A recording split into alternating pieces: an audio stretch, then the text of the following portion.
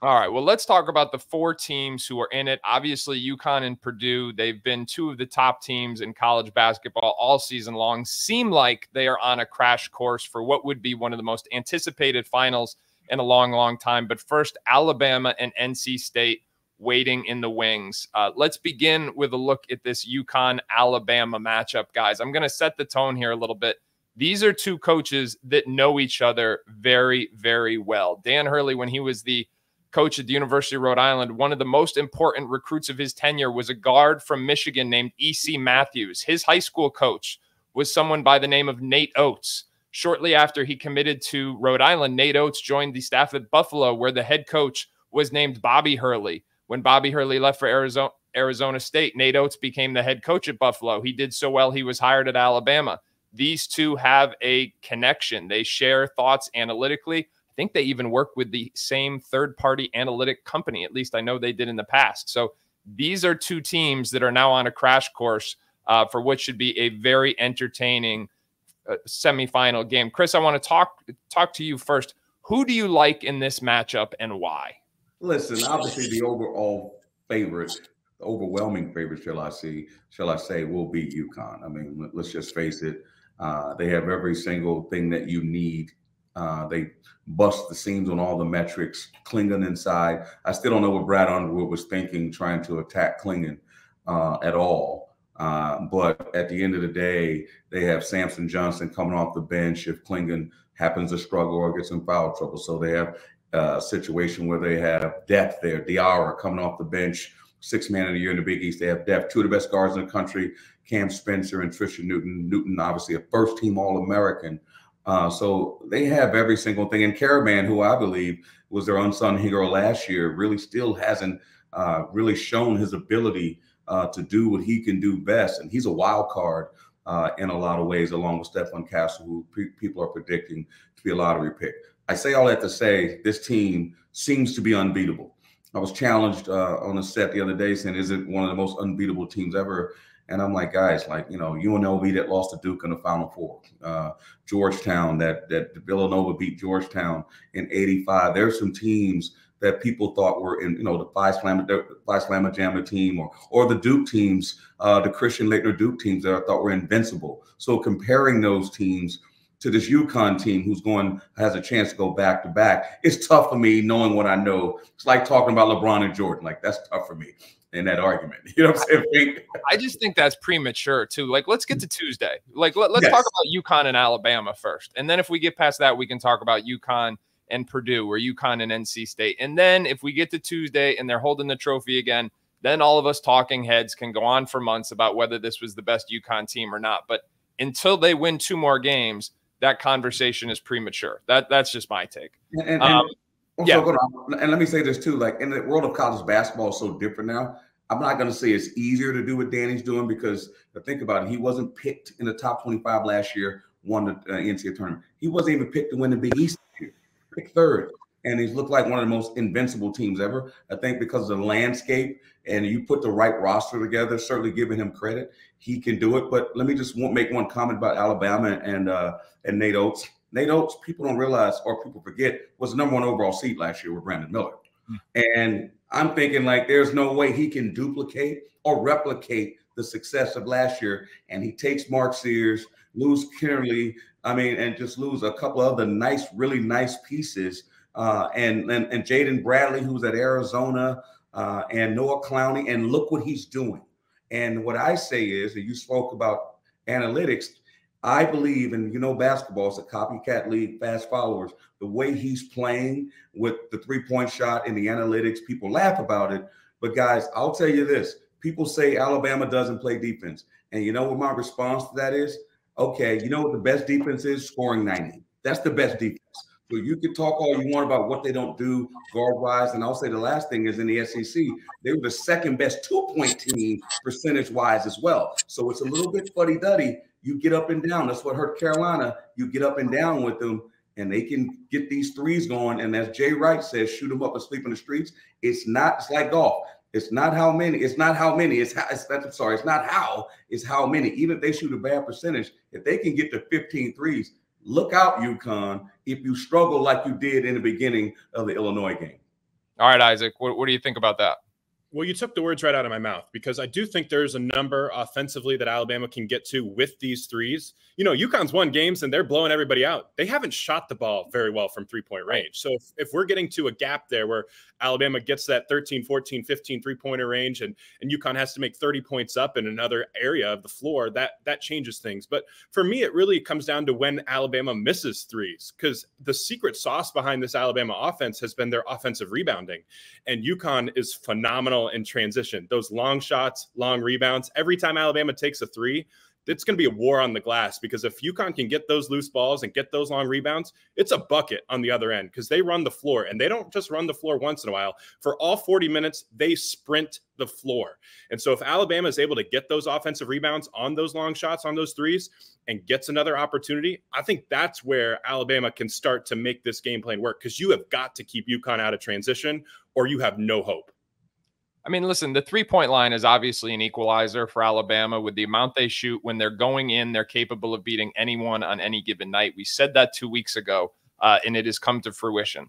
But I think for me, the X factor in this game is Grant Nelson, because we've seen two vastly different players here in the NCAA tournament. The first week of the tournament, he did nothing. He had 3 points in each of the first 2 rounds games, was essentially a non-factor. Now in the Sweet 16, that guy looked like a first-round pick. He comes out, he's got 25, 11, and 5, I think, and he shows at 6'11" the versatility to pull opposing big men away from the basket, because he was making shots, which is huge. We know everybody in Alabama's got the green light. He is going to be encouraged to shoot that ball against UConn and try and drag Donovan Clingan away from the basket. If Grant Nelson is making threes, it will open up a lot of things for Alabama. And don't forget, he is also a very good handler and passer. So he's going to try and attack Donovan Clingan off the dribble and see if he can get him in foul trouble. That's another subplot of this game. Does Nelson make threes, and does he get Clingan in foul trouble? 2 things to keep an eye on. Final thoughts on this game.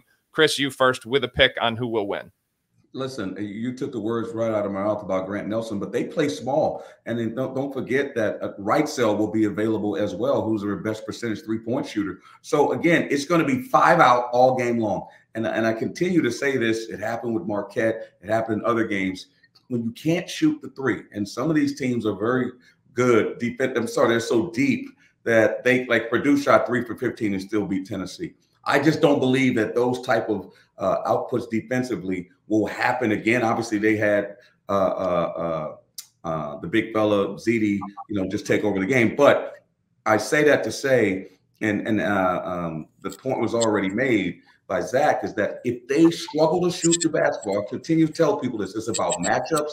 Both really good coaches. If they struggle to shoot the basketball, Alabama can get off to a really good start, because the thing about Alabama is it can happen at any given time the same way it can happen for UConn. They're both explosive teams. I don't think UConn is going to meet a team that can be as explosive as Alabama. And I think you make the greatest point. If they don't rebound the basketball, I think if you don't, as Zach made it, if you don't rebound the basketball against this team, it's going to be a struggle to get Tristan Newton in transition, because that's when he's best. And he didn't have a great game against Illinois. So for me, it comes down to UConn's dominance on the glass. And I don't think Nate Oates is going to be like Brad Underwood and have his ego in check. Say, hey, we're going to attack Donovan Clingan. He's going to say, we're going to pull Kling Kong out from the perimeter, and he's going to have, and we're going to miss, and we're going to continue to shoot.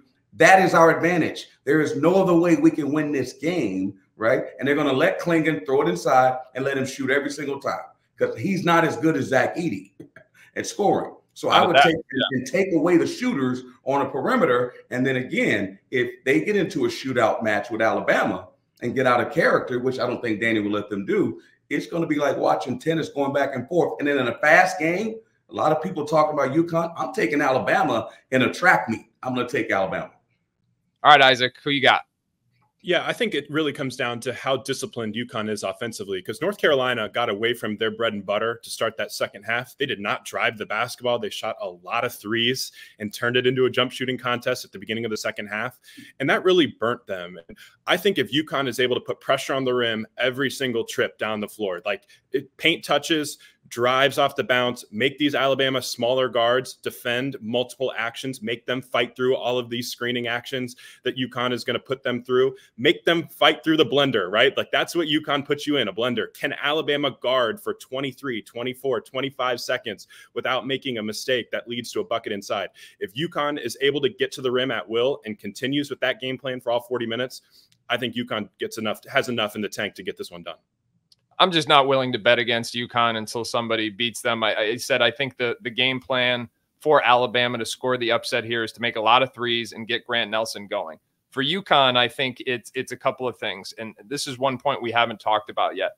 When you're guarding a team that wants to play drive and kick basketball, that wants to shoot a lot of threes and run their actions to get to the threes, it comes down to guarding your man without needing help. If UConn can defend Alabama, both off the dribble and in their actions, without requiring a secondary defender to come over and help and put themselves in long closeout situations, Alabama has a tendency to settle for tough shots. UConn's got to make them guard, run their own stuff, as Isaac said, be disciplined offensively. Defensively, it's just important. They have to take pride in guarding their own man one-on-one, not requiring that help, not getting into long closeout situations, which will result in those drive and kick threes. As long as that doesn't happen, like I said, I'm not betting against UConn until somebody beats them. All right, fellas, let's move on to the other end of the bracket. NC State, this year's Cinderella, although suddenly it is no longer fashionable to use the word Cinderella, going against Purdue and Zach Edey. So, Isaac, I'm going to start with you on this one.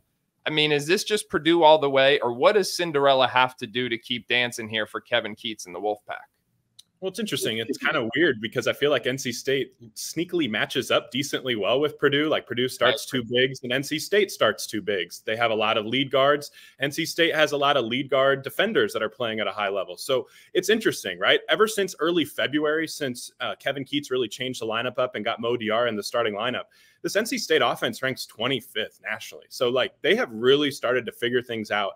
Big part of that is obviously DJ Burns, but for me, it's the other side of the floor. NC State can't win this game unless you bottle up Purdue somehow. And NC State basically plays two different ball screen coverages. When DJ Burns is on the floor, he's in deep drop coverage. So I look at Braden Smith, he's going to get to that elbow jumper, and he's been knocking them down at will all game. But then when DJ Burns subs out, they bring Ben Middlebrooks into the game, and he plays at the level. He could trap ball screens. He's really active. He's tough. He's physical. So I feel like Purdue has to be really, really disciplined because you're going to see basically two different coverages depending on which big is on the floor. And that's an angle and an interesting angle that Kevin Keatts has up his sleeve. All right, Chris, what do you got? I mean, Zach, you missed your calling as a coach, man. I mean, you got a chance there. You know what's funny? You watch when you play Purdue. I'll make this comment about Cinderella. In the era that we're in now, Cinderella does not exist. Now, I will say this. NC State, who in their right mind would think they would beat Duke twice in the span of 2 weeks, given Duke's brand? But I made this comment before. When they play Duke, it was the old heads at the park versus the young bucks, the wily young bucks. And what they have is they have a ton of transfers who do not see the name on the front of the jersey. They see the name on the back. That's how experienced this team is. And they interviewed DJ Burns after the game. He says, everyone's asking, what is the secret to the turn? He says, everybody start coming on time. And so, and like he was saying stuff like he was being so honest. I'm like, so they may have had some issues in the locker room that they solved between older guys. And because they take transfers, it takes those guys a while to learn. And even the coaches and Kevin Keatts, what am I working with? So now I fast forward that to now. There's no accident they're doing what they're doing. They look like they're the better team when they play every single time because they have a bunch of veterans out there that are playing like veterans. Now, against this Purdue team, again, you could say the coverage of DJ Burns, if he can't get in foul trouble, because that'll alter the game. Zach Edey never gets in foul trouble. The one thing that you mentioned before about Ben Middlebrooks and Braden Smith coming off ball screens, and I'm sitting there like pulling my hair out if I had any. And I know these guys are great coaches. I'm like, listen, the handoff and the ball screen is the same. They don't only do it for Braden Smith, they also do it for Fletcher Lawyer, coming off with their right hand every single time. And then if you help, guess what they're going to do? Throw it up to the big fella. So you can't help. You have to trap that screen. They have to talk about drop coverage with DJ Burns because they're going to kill them on that every single time. Because if he's in a drop and Braden's going downhill, what do you think Zach Edey's doing? He's coming right to the rim. So if DR or anyone helps, they're just throwing it up, and there's nothing that anyone on earth can do in college basketball to stop it. They really have to talk through that. And again, I would guard Zach Edey the exact same way, other than a couple possessions here that Tennessee did. Let him get 40. And I always say this, it's not about him getting 40. The problem was that this guy, Sakai Ziegler, played terrible, right? Jonas Adu played terrible. Every single guy. And Josiah Jordan James played good, didn't get enough attempts. And Jordan Gainey played good, made a couple shots, didn't get enough attempts. But the guys that they usually depend on, Vescovy, none of those guys did anything. That was the problem. You have to score. You can let Zach Edey get 40. Let him crush every record. Take away all the three-point shots and get back in transition. You win the game if you score. People forget that. That's why I love Alabama. Everyone talks about defense. They forget you still have to score on the other end. So the best defense sometimes is scoring. You know what, guys? I want to combine those 2 points because, Chris, to your point, other people are going to have to score. And Isaac, you talked about that ball screen coverage. Braden Smith is going to have a ton of open looks because the most underappreciated part of Zach Edey's game, and we know he's been the most dominant college basketball player in the NCAA for the past 2 seasons, but the thing that we don't talk about is that he is a phenomenal screen setter. So you put DJ Burns back in the lane, and essentially it's a 2-on-1 up at the three-point line where Edey is crashing into whoever is guarding the Purdue guards. They're going to get to that elbow. They're going to have, whether it's pull-ups from the elbow, if somebody goes under the screen, they're going to have those threes. If they can make that NC State pay for that coverage, that is going to go a long way towards opening up the game for everyone else on Purdue and potentially draw NC State into a different type of coverage. Chris was saying they need to trap, but that to me is a first domino in how these coaches handle this chess match. When Burns is going soft coverage and he comes up and sets a monster screen, if Purdue's guards are making shots, how does NC State counter? All right, final point. Chris, who you taking in this one? Listen, I got to go with Purdue. I mean, it's a team of destiny. Matt Painter's been much maligned. I've been one of them that's jumped on them, and I'm happy for his success. I love Kevin Keats in that story. I know much is going to be made about Valvano, but in this industry, and it's just a one-and-done industry. It's a tough industry. Transfer portal, you guys covered it a lot. It is very difficult to amass a team. And as I mentioned about Nate Oates. Now, I think last year, you guys correct me, next year is the last year of the COVID seniors because there are COVID seniors on NC State's team. You know, the question is, what will be the model after that? Because this has significantly helped NC State get to where they are. And a lot of people don't realize that they look at Alabama's roster with Grant Nelson, with Mark Sears, Aaron Estrada, with Wrightsell. All those guys are transfers. Yeah. And that has helped those two teams get to the Final Four similarly the way it helped San Diego State last year. I say that to say the most complete team, the deepest team with the force inside and the three-point shooting, I'm taking Purdue. All right. Isaac, who you got? Yeah, it's funny, right? NC State, all transfers. Purdue has one transfer. It's just a very different teams build. I think it's a really good example that you can build teams in different ways and have success in the modern era. But give me Purdue in this spot. And the other aspect that I was really looking at, too, is Trey Kaufman-Renn. I think he's going to have a big imprint on this game, the four-man for Purdue. He is terrific in post-up opportunities. NC State very rarely doubles post-ups. I think he's going to have some really interesting matchups one-on-one when they give Zach Edey a break. Trey Kaufman-Renn is proven to be a really, really impactful back-to-the-basket big man. He's going to, if he can give them 8 to 10 points, I think that's a game changer for them. Simply put, honestly, I just feel like there's way more avenues for Purdue to score on NC State than vice versa. So just give me the best team here. I feel like we're on a collision course for Purdue and UConn. I think we get it. I would agree with you. And as I've said, I don't know, I've been saying it for the last month repeatedly. This is a Purdue team that is vastly different from last year's team. Last year's team started 2 freshmen in the backcourt. Those freshmen are now sophomores. Last year's team was not a good three-point shooting team. This year's team leads the country in three-point shooting. Last year's team was very slow, one of the slowest teams in college basketball. This year's team, even though they're playing inside out with Edey, is about middle of the pack in tempo, and they still have the most dominant big man, the most dominant player in all of college basketball. So just like I said about UConn, I'm picking Purdue until someone beats them. That would set us up for this much anticipated final. And guys, we got to be real quick with this one. If it comes down to Purdue versus UConn, Chris, give me your 20-second winner. I mean, obviously I'm going to go with the Big East. I'm going with Danny Hurley and UConn. That's going to be a phenomenal game. Mount Edie versus Kling Kong. And it's going to be a throwback to the old college basketball, but I'm taking the depth of UConn in the Big East. Isaac, who you got? I would take UConn in that one too. I think Cam Spencer and Tristan Newton outplay Braden Smith and Fletcher Lawyer, barely. All right. The thing I will say about this Donovan Clingan, Zach Edey matchup, and this is for the fans out there. A lot of people are asking me if Zach Edey is the best player in college basketball, how is Donovan Clingan now considered the best NBA prospect? The thing for fans to know is that while they are both massive, while Edey is probably, as Chris pointed out early, the more dominant interior scorer in the college game, what differentiates them for NBA purposes is the mobility factor. Clingan runs the floor exceptionally well. He reacts quicker on the defensive end. He's got more agile hips. And it's that mobility factor, along with the potential away from the basket offensively, that really differentiates those two players. I wanted to make that point quick because that's a question that has come up for the people who are just starting to tune into March Madness and saying, hold on, Edey's dominating, but Clingan's atop the draft boards. Why is that? So we wanted to break that down quickly for those fans. Having said that, I do think Edey would be a tough head-to-head matchup for Clingan if they meet on Monday night. And so to Isaac's point, I think UConn's guards will have to counter and come up in a big way. But it is going to be a lot of fun beginning this Saturday night in Phoenix with the finals tipping off on Sunday. Remember, it all gets going. NC State taking on Purdue. The tip is scheduled for 6:09 p.m. Eastern time, and Alabama facing UConn at 8:49.